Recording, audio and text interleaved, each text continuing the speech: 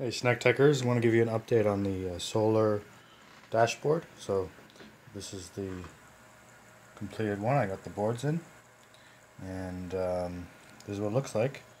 Here's the cover for it. Just took the cover off for now. But basically we got the ESP board here, we got the SD card, we got the RS485 transceiver, and then we got the EPEVER EP Solar controller here. This one is a 30 amp model, and this one uses these terminal blocks. A lot of them have the RJ45 connector, so you can just jumper that. And right now what I'm doing is I'm just working on it. I'm going to show you the development setup that I have. So what I'm doing is I don't want to have solar panels connected, so I've got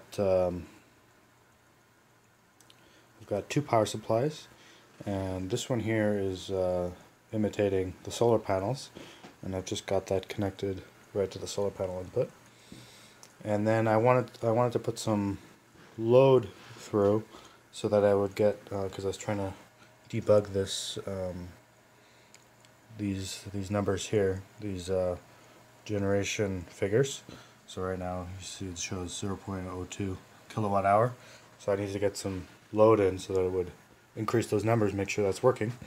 And the way I did that is I have to connect a battery so that I can, and then connect a load to the battery, but I didn't have a battery handy, so I use this power supply. And basically you trick it. If you just connected a motor to the output to the battery terminal, it wouldn't work, because it would say there's no voltage on the battery's dead. So you got to trick it. Basically, we connect the power supply to the motor, get the motor spinning up, then we connect the solar controller to it. Now it thinks there's a battery and then keeps the motor going, so then I can disconnect the power supply and it keeps running. Then once this motor is a good load because it has some sustaining power. It sort of acts like a battery if there's an intermittent disconnection. And so to keep it more but the load is very small, so in order to increase the load to get this kilowatt hour number going up, because otherwise it's not going to go up, need a bigger load. So I have this this resistor thing I made a long time ago. This was for one of my early 3D printers, and it just has a bunch of power resistors, and so I just connected that as well, and just hooked that up to the spinning motor as well, and now we got our load going. So it's doing about 40, as you can see here, doing about 38 watts. You can't see that yellow, but it's usually yellow. Let's see if I can. Anyway, that's yellow, it's kind of hard to see. And 38 watts, and our battery voltage is very low, so it's complaining, but that doesn't matter. And you can see our battery current, our photovoltaic current, our photovoltaic voltage. And we have a graph here. I fixed up the graph a little bit. I made all the grid lines equal. I also changed the time settings, so you can see it only puts a vertical bar on every hour. And we've got the scale here color coded now, so you know what you're looking at, because it's helpful to know what you're looking at. Otherwise just a bunch of random lines, not going to help you. And yeah, and for now I'll probably add the battery temperature. I've got the battery temperature probe here. That adjusts this thing can use the battery temperature to adjust the different charge points. So the hotter the battery is, the lower the voltage. I think it's the relationship is like, you can adjust it, but it's negative 0.03, so 30 millivolts per degree Celsius or something like that. Anyway, just wanted to show you the setup. So I guess I'll go into a little bit more detail with this, show you how this looks. So we disconnect that, and then there's this cover, just pops on there. And then this thing is powered right through the controller, so that's no problem. But for now I disconnected it because I'm powering it through my USB cable. But you can see these lights. The top light, the red light, is the 3-volt supply, so that tells you that this guy is getting power. The orange light is the communication light, so it tells you whether or not we're communicating. Oh, you see this this turned off because it's doing a MPPT sweep. So you can see maybe there it's doing a sweep. Every once in a while it does a sweep, and then it sort of spazzes out. So that's not very good. But I got my result, so I can shut this down anyway. There we go. Now it's back up. So what was I saying? Here we got the orange light. The orange light is the communication. So when there's successful communication, it's supposed to flash. And if it's not flashing, doing something else. If it's off or on, and you know there's no communication. Then the green light is the Wi-Fi light. So, and you can customize the dashboard however you want to suit your needs. Right now, it can be totally offline. That's my application, meaning this this web interface is all hosted right on that ESP8266, so that you could just plug and play this with your own system if you want to. If you end up putting one of these together yourself, or you want to order it. If you order it from the SnecTech site, it'll be pre-programmed with this dashboard, whatever the latest version is, and it'll be plug and play. You don't have to redo anything. And the reason is because I've got the access point selector thing going. So okay, it's been running for a while. You can see the graph has begun to build. It basically goes to 24 hours, and then the whole graph moves sideways as new points are added. And then you can see the kilowatt hour number has increased. And now I'll show you the an overview of how the code works. The code is going to be available on the GitHub website. Just check in the description.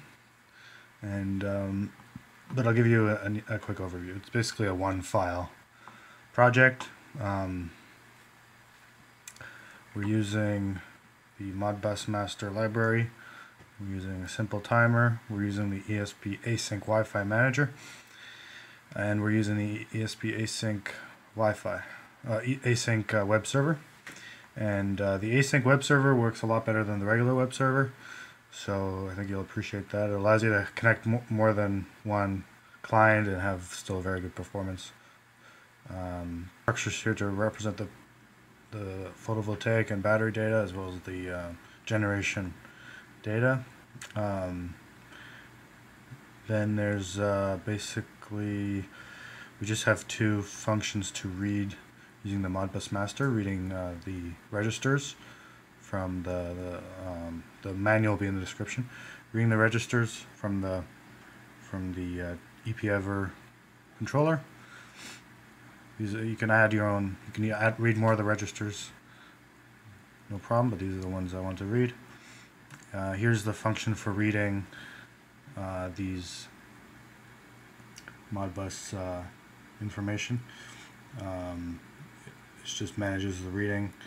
You can see we do the read here and here, and then we update the data in the arrays.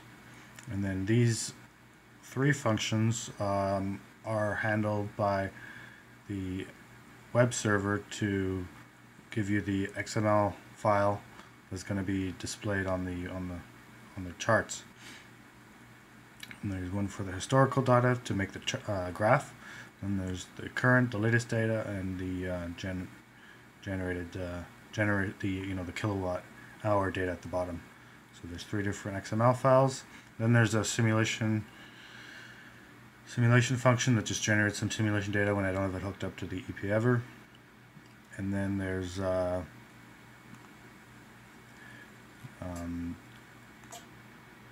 the generation. The most complicated one here is this one, because we have to use this lambda function with states, but because it can't be generated. It has to be generated on the fly and sent using a stream of packets. So that's the most difficult part here. And then there's the this is just the not found 404 response. And then there's the setup, and that just sets everything up. Arduino style, sets up the Wi-Fi manager, sets up the handlers for the web server. And then there's the loop, which just has the timer run so that the timer fires. Here I can turn on the simulation, and I just comment that out when I'm doing the simulation, and I uncomment this, and vice versa. So that's basically the code. And then there's the code on the other side, on the HTML side. Let's see if I'll show you that. So basically, for the HTML, it's sort of structured right now like this. I've got 3 JavaScript files. These are my application JavaScript files. This one generates the gauges, this one generates the chart, and this one does the rest, refreshing everything and so forth. Then there's the index HTML, and then here we have all the libraries as well as the CSS, and basically the most interesting ones is this JavaScript file. So you can see basically we just set up our callbacks so these happen. It's going to get the current data every half a second. It's going to get the generated data every 5 minutes, and then it's going to get the historical data, the chart data every 3 minutes or something. And then we got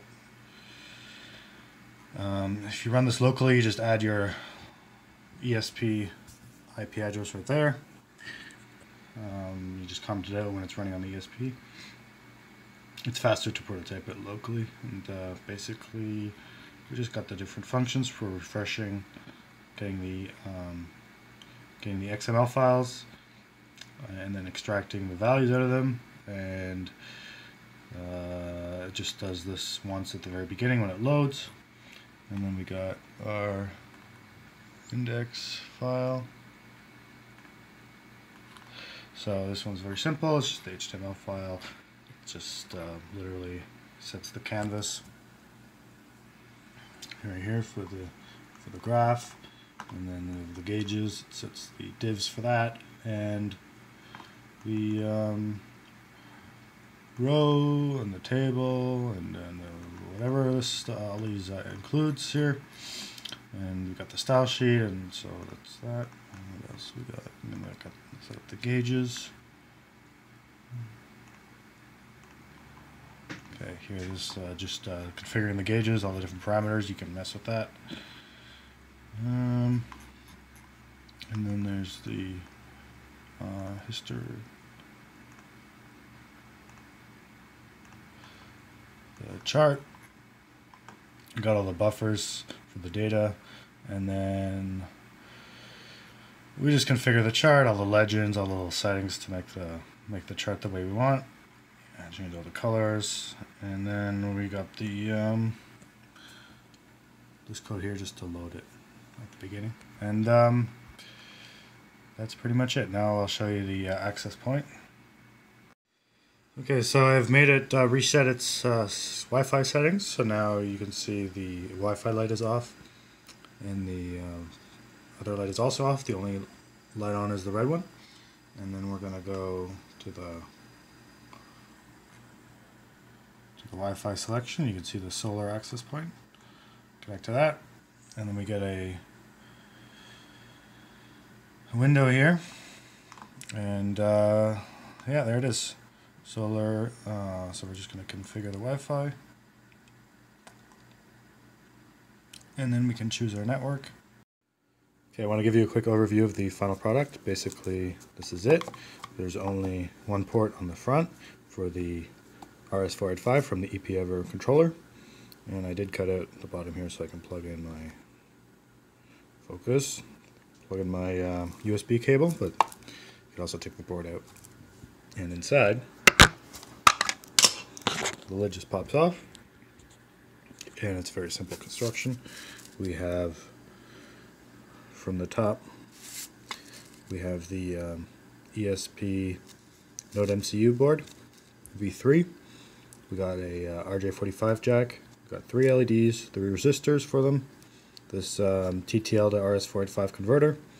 2 jumpers. These are used for, because there's only one UART on the UART, meaning serial port, on the ESP8266.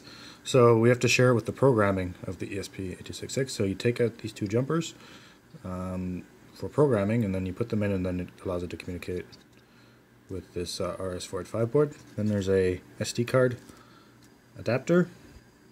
The SD card is at this point not supported in software, but it's there for future. And there's a capacitor for it. And that's pretty much it. And then there's just 4 screws, so screw it down, and you got yourself a solar dashboard in a box. You could just double-sided tape it to wherever your solar controller is, plug in a dual-ended Ethernet cable, and you're good to go. Alright, you can get just the bare PCB. It'll be on the shop.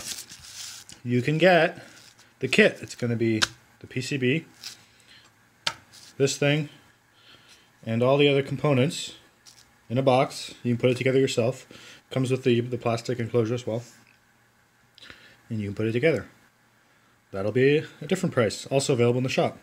And then there's the fully assembled version that you don't have to do anything. It'll be pre-programmed and everything, so you can just plug it in, plug and play, and that'll be a different price. So just go to the shop, links are in the description. You can see how much it is. It's going to be very reasonable.